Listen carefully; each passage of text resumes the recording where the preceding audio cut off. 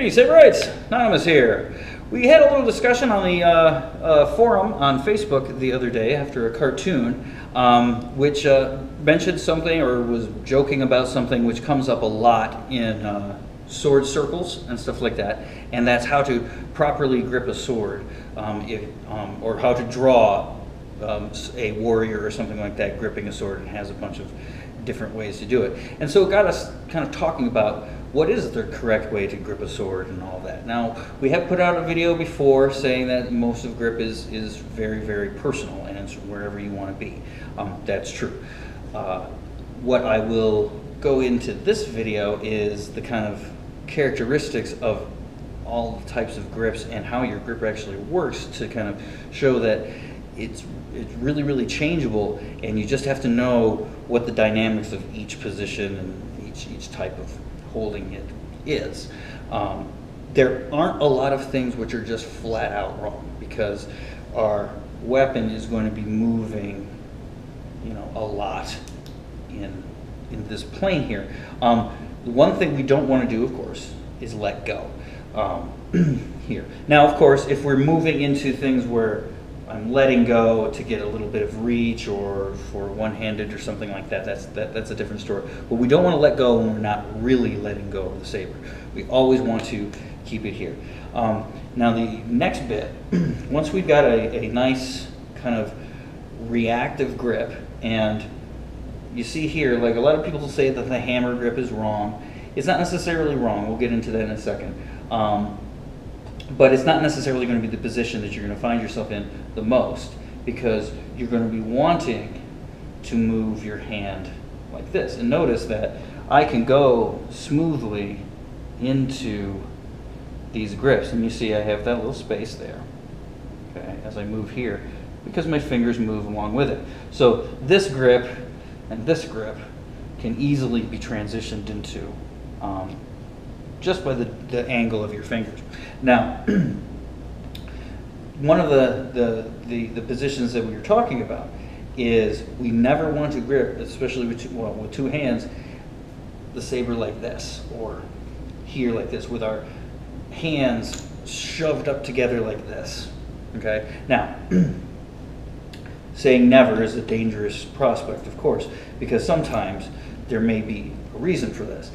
Now, the reason that we don't want to favor a position like this is because our hands are now tightly pressed together, and that movement that you saw in my fingers before through my grip now is almost non-existent. I have to really kind of reposition my hand, but if I reposition my hands, I'm out of that grip.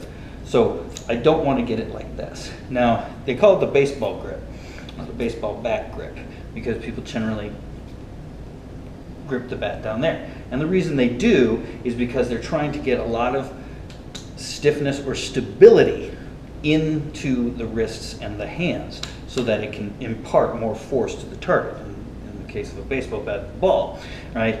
We do the same thing. So at times, it's to get a really good strike or really hard, you know, wallop, we bring it in here like this, and we can do this. So sometimes it's all right for cutting, right? Because I can do that. I can guarantee I have a little bit more stiffness or a little bit more support in my wrists, so that when it hits the target, it's going to be less give, less force being dissipated out, and it's going to make a better cut.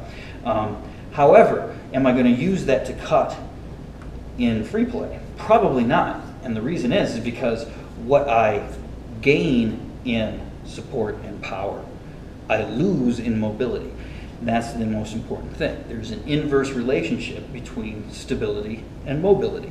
The more stable something is, the less mobile it is. And the more mobile it is, the less stable it is. And we want to try to find a nice middle ground that we can swing back and forth in there. We don't want to commit overly to any one side, right? Now, that requires us to have our hands apart a little bit, so that we can get leverage, we can change our grip, we can move into these positions here very easily. Okay. Now, there's debate on how far up or how far down, and again, that's personal preference. you're probably going to be moving it through this. And one of the things to mention is that lightsaber hilts are pretty long, so it's advantageous to use as much leverage as you can. Now, I tend to like to have my hand hanging off. Some people like to have their hand on the entire hilt, right? Either way is fine, okay? With the hand on the entire hilt, you might have to move it a little bit more as you come around, so you can't immediately move into pushes and stuff like that, and moving it around like that might become a little bit more difficult, but really there's not really much gained or given up in either of those. So there's that. Okay, you get superior leverage here, you can move quicker, all of that, even though it may seem like you can move quicker with this because you have a smaller point of rotation, and it feels like it's more reactive because I just do that and it twitches, and it'll go into that because of that pressing together of the hands. Okay. Now in actual swords, you don't want to do that either, and I'll show you here. So here, again, I usually grip it by the pommel, have a little bit off. Some people even do it even more. Some people like to grab like there. Either way, you see there's a little bit of space in the hands. Even if I bring it up to where they're kind of touching, they're not crammed together, right? Okay, so this is not a very, very long handle. If we look at the difference in length between them, the lightsaber is considerably longer. And in fact, if we look at a initiate, an Ultra Saber's initiate, which is about as short as they come, you see you're not dealing with a whole lot more handle with the sword. Okay, so in historical weapons, right, there's going to be, depending on the length of the handle, more or less in there. But generally speaking, they would, usually the handle is in some relation to the balance of the weapon. So there. Now, keeping your hands apart like this, whether it be just a little bit or even just loosely apart, is advantageous because it allows us to move freely, and then when we want to, create a lot of force and a lot of strength like that.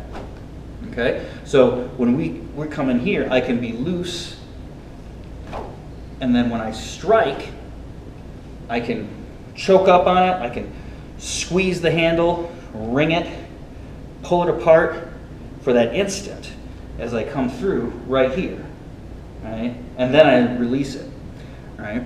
Okay? So the idea is that I'm relaxed throughout the whole thing except for the moment that I hit the target, right? And you see, my hands will be probably in something approximating that grip, or approximately this grip, right? If I hit more with the tip, of course, it's going to be like this, but if I'm really chopping through something, I want more of this. Now, as soon as I go through there, then I loosen back up. And again, that's another advantage to having your hands a little bit apart, because you can change the point of rotation through the handle, through the blade, all that kind of thing, and you can go around your other hand, right, and arm, and clothing, and armor, and what have you, to better position and all of that, yet still be able to, if need be, just choke up on it real quick and then bring your hand back down again. So that's really the major issues with gripping the sword. So to review, how are we going to hold the sword? We're going, or hold our saber, is we're going to hold it firmly but relaxed, so we're not choking on it and we're not squeezing it too hard, right? And so that we can move it around. We're going to keep our hands a little bit apart, but they can come together. It depends on your comfort level. Even if they are together, you keep them loose, right? So that you can still maneuver around there. So the name of the game is changing. Remember, if we cram our hands together, go like this, it's very difficult to change. And changing is what we need to be able to do when we're going up against people who we don't know what's coming at us in free play and stuff like that. So there you go, another little tip on holding the saber. Hopefully you will find that helpful. If you find yourself dropping your saber a lot in a lot of things, try to focus on these kind of issues, on keeping that grip there and going through and using it more like a lever and less like a hammer. Okay, all right, so until next time, patience, practice, perseverance. Happy sabering.